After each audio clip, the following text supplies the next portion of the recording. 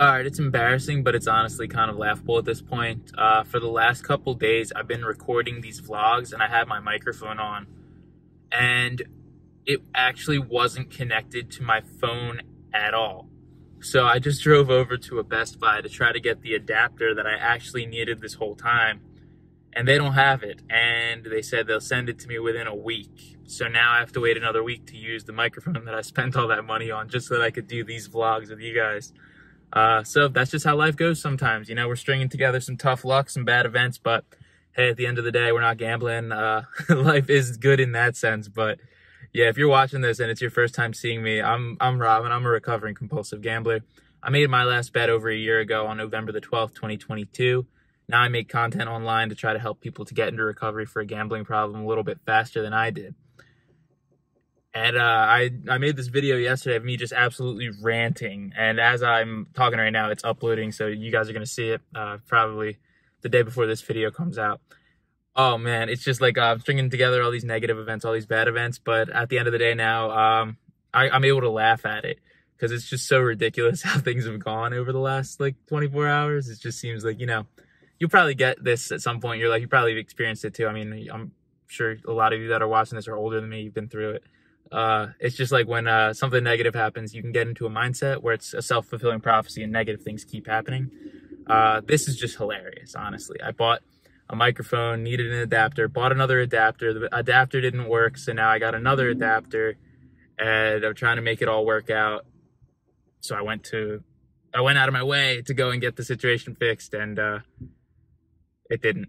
So now I've been recording in the same microphone as before, thinking that it sounded better, which is hilarious because it's literally just the same sound.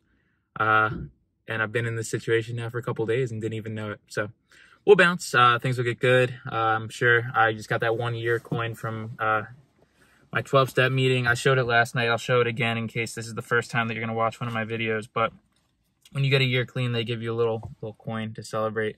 So at least I have this. You know, I might not have the adapter I need to use my microphone, but I do have this coin. And it's a sign that, you know, we can only focus on what's within our control. I used to want to control everything and still have that sometimes where I'll get upset, I'll get angry when things don't go according to my plan. But, you know, what am I going to do? You know, I went out of my way. I tried to fix the problem. It's a minor problem relative to other problems in the world. So let's get back to it. I think that today, you know, I wanted to drive and talk and have a conversation, but my microphone doesn't work. So what I'll probably do is stop at a couple places throughout the rest of my day where I'm working and kind of give you a little bit of insight into a day in the life type thing of a recovering gambling addict, because as you can tell, not every day is glamorous, but there's a certain perspective that comes along with recovery where, hey, shit's going to hit the fan, things are going to go bad, but doesn't mean it has to ruin your life. And I'm still struggling with that. I'm still working through that on a daily basis. But again, trying to be open, honest, and raw with you guys. I'm trying not to edit this video at all. So if you hear any sounds in the back, if you hear any cuts, if you hear any ums, it's because I want to be authentic and honest and show you what I'm actually like, show you what I'm doing on a daily basis. And I'm still going to put out the videos where I work hard on the edits. I get an editing team to do it, and I work on it to kind of teach about things that I'm doing in my recovery that you can use in yours. But, you know, I also wanted to make a couple of these just to give you an honest picture of where my head's at during the days that I'm frustrated, or the days that I'm just trying to live a happier and healthier life, because it all happens one day at a time. I don't just say that to make a pun or to have some kind of hook at the end of the video. It literally does. The coin that I have says 1 day at a time. That's how I've embraced it. My name is Rob, 1 day at a time online. I have to look at things on a daily basis. You can only control what's in front of you. You can't control what's already happened. You can't control what's going to happen. All you can do is focus on what's in front of you. And what I have in front of me is an iPhone without a microphone, and that's okay, because I still get the chance to talk to you. I can't make excuses as to why I wouldn't make a video today. I need to get this video out because that's what I said I was going to do. Trying to think of some deep topic that I could talk about real quick. I guess one thing that we could talk about maybe is identifying what you're struggling with and trying to find a solution rather than sitting around and feeling sorry about it. A lot of people think that when it comes to addiction, we're using it as some kind of excuse. Like, oh, I'm addicted, so I'm crying when I go online and I'm being a crybaby by talking about what's going wrong in my life. And I don't think that's the case at all. I think that what people don't understand is that when you have an issue in front of you, the very best thing that you can do is to talk about it. And I choose to do it online because I want to help other people to follow along the same thought process that I'm using when they're going through the same problems. But even just talking through it out loud with friends and family, or even by yourself, can make a really big difference. That's what journaling is for me. It's like I write down what I would say out loud, but I guess I just write it down so that I can read it over again and repeat it. But whatever your problems are. So for me today, my problem is not having this microphone, for driving a half hour out of my way to try to get the microphone and then still not having it afterwards. And what can I do about it? Nothing. So I ordered the attachment, right? What can I do? I have to wait for it to come. So was it within my control? No. Can I do anything about it in the meantime? No. So what's the point in being upset about it? I guess there's not really a point. So that's the kind of perspective that I wish I had when I was gambling, because there would be all kinds of bets where it would go wrong. And my immediate thought was, oh, that was within my control because I made the decision to place that bet. And so I can get better at this and I can go forward and make a winning bet the next time. But that's a false belief because we don't have any control when we're gambling. It's a false sense of control that we're getting from, being able to choose which way we lose. It's not really that we're altering the outcome of the game or we're having any impact on the results. We're just guessing, and that's the whole point. That's why it's gambling. That's why it's not profitable, because there's so much randomness. Ooh, that was a nice little voice crack there. So yeah, I guess when it comes to life, I'm enjoying the fact that I get to choose the way that I react to certain things now. Whereas before it was just natural instinct reacting. When things would go wrong, I'd get mad. I still do that, but I'm a little more aware of it than I used to be, and I'm moving in a good direction to the point where, hopefully, every time that something goes wrong, I start to react a little bit better each time. Not there yet, as you saw yesterday, or whenever you watched the previous video on this one, but it's in the right direction. And now that I'm only focusing on things that I can control, I have a little bit more agency to make a difference in my thoughts and what I do next as a result of it. We can't change the future, but we can plan for it in the present. And the way that I'm planning for my future is to stop getting so pissed off with every little thing. And I have to repeat that every single day to myself, because the gambling addict in me wants things to happen immediately. He wants the quick results. He wants certainty. He wants it fast. And none of that happens.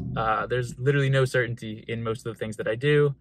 And it does not happen fast, I can tell you that. So I'm going to drive over to GNC, pick up some protein powder. Not that I get massive gains like some people that you'll see on YouTube, but I've been trying to take care of my body. So focusing on what I'm eating, focusing on like supplements that I'm taking, stuff like that.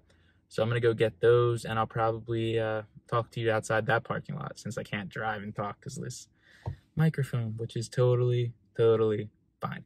See you in a few. After all these years, GNC finally got me to sign up for their pro membership thing. I think it was like $40, and you get 15% off every time that you go. So as long as I go like 2 more times, then I'll end up saving money on it. I always said no, because I was always worried about having enough money on hand for gambling. Now that I'm not gambling, I have a little bit extra to spend, and it's nice, a nice refreshing feeling. But damn, is stuff at GNC expensive. This is definitely not an advertisement for them.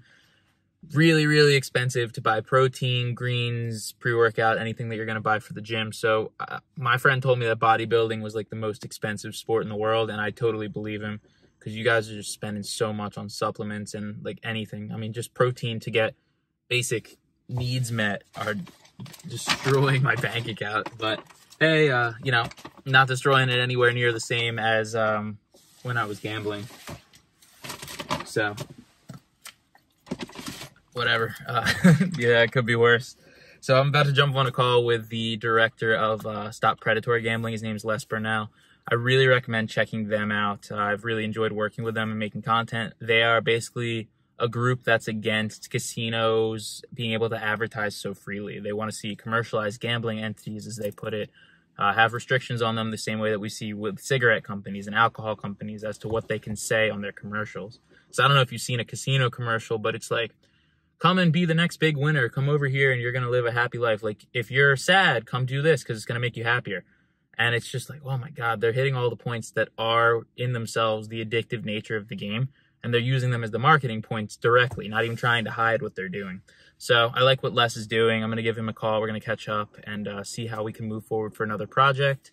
I will, it's confirmed, be going out to Arizona at the end of, probably the end of December, maybe a little earlier, to film a day in the life at a addiction recovery center. So I'm really excited for that one. That's going to be a great video, and looking forward to hearing from you guys soon. Or I guess that was a bad way to sign out. I will talk to you guys after the call. I will see you soon. Peace. There is no world where it should take you half an hour to edit a 5-second Instagram video, but that's what I just did. I wish I went somewhere cooler today, guys, but honestly, I just went to the store. I came back after that call, and now, you know, I'm editing videos and working on myself at home. I'm going to be hitting a hot yoga class tonight, so that should be a pretty fun before and after picture, but these are the things that I do on a regular basis now. I get my work done, I do what I can, and then I come home and hang out. And I guess, you know, it's not that thrilling, but hey, that's why I'm making this video. It's the whole point. Just wanted to show you once again, I hit that 1 year just a few days ago, and my girlfriend had made me this card, and I just wanted to show like the detail on it because I think she did a really good job. Looks like sprinkles, but she worked really hard, so I just wanted to give her a little bit of a shout out because I know she's been watching these longer form videos. So yeah, I think that one part of recovering from a gambling addiction or any addiction that people have to adapt to is the pace. I've mentioned that before. And when you take away the high speed, high energy thrills of gambling and you have to replace it with something, it's not very logical that you'll replace it with something so slow and mundane, but it's kind of what has to happen if you want to stay away. A lot of people will replace one addiction with another. You quit gambling, you start drinking more, or you start using. And that ends up creating more problems and prolonging the issues that are underlying the addiction. So I'm here to show you this is kind of what you replace it with. You focus on your time and energy into productive things, yes, but sometimes they're just a little bit stale. I mean, I'm reading this, Think and Grow Rich, Napoleon Hill. Got it in Philadelphia. If you watched my 1 year video, you might have seen it in that. That's what I've been doing. I'm reading, making that 30-minute video to go for 5 seconds. It's ridiculous. If that video flops, I'll be mad. That happens a lot too. A lot of videos flop. I mean, trying to create a new niche, which is gambling addiction recovery, and it's not yet that popular. Not a lot of people are quitting gambling yet, but when they do, I guess you'll eventually stumble onto this video and you'll see kind of what it's like on a day-to-day. And again, I don't want you to think that I'm replacing all the videos on my account with this kind of content, but I wanted to give you something that you can throw on in the background. You can listen to like it's almost like a podcast and just hear someone else that's going through it and the thoughts that are racing through my head. I guess this is just as much for me as it is for you guys, therapy session, but hope that you're enjoying it nonetheless. So I'm going to be heading over to that hot yoga session. I'll talk in the car a little bit before I go in, give you a little bit about what the hell that's about, and kind of dive into why I'm doing it, what the benefits are supposed to be, and then I think when I come back, I'm going to be going live on TikTok. Maybe I'll find a way to work some of that film into here, though I don't really know how yet, but hopefully I'll see some of you in there. Let me know down in the comments below if you've ever stopped in on one of my TikTok live streams, because I've been doing them for months. Maybe that's how most of you even know me, but I'm going to keep doing it. Looking forward to talking to you guys in a little bit. Thanks for listening so far. So I want to tell you about what is probably the weirdest thing that I've picked up since I quit gambling and started to focus on my my health.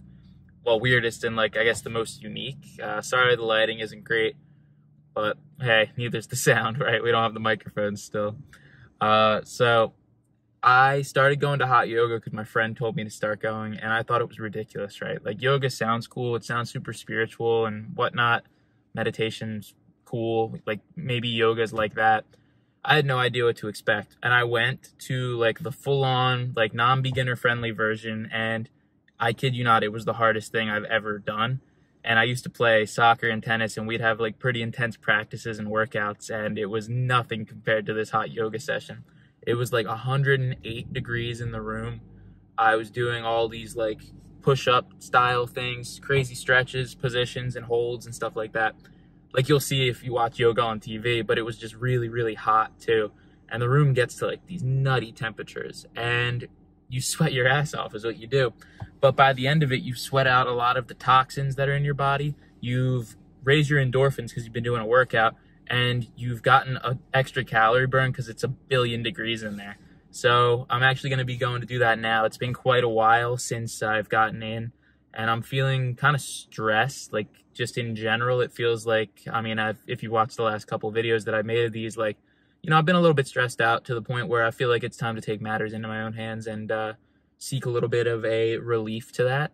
And it used to be gambling, like I talked about. It used to be the escape that you could go off and gamble and not have to worry about the problems. And now that is a thing of the past. Now I have to confront any issues that I have immediately. And I'm doing it by going to hot yoga. And that is so much different than it would have been just a year ago. Even like, I mean, 2 years ago would have been even worse. But hey, you know, that's growth. No longer am I going to shoot dice to get my my mind off of stress of work and problems and whatnot. Now I'm gonna go and do Warrior One pose in 111 degree heat.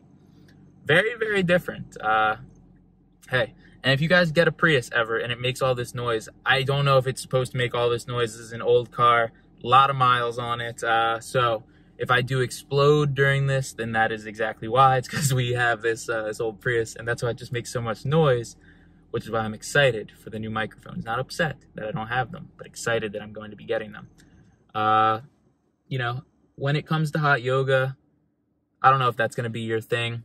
I didn't think it would be my thing. I enjoy it. I wouldn't say I have a passion for it or anything, but, you know, whatever it is that you can get out of your own head for a while without making your life measurably worse is a good thing. It's like this idea of delayed gratification versus instant gratification. We could go and have a drink or smoke something or gamble, feel good for a couple minutes, and then, you know, feel like crap because we have to deal with the consequences of it. Or we can go and do something to get our ass kicked, like go to the gym, do hot yoga, go for a run, even go for a walk.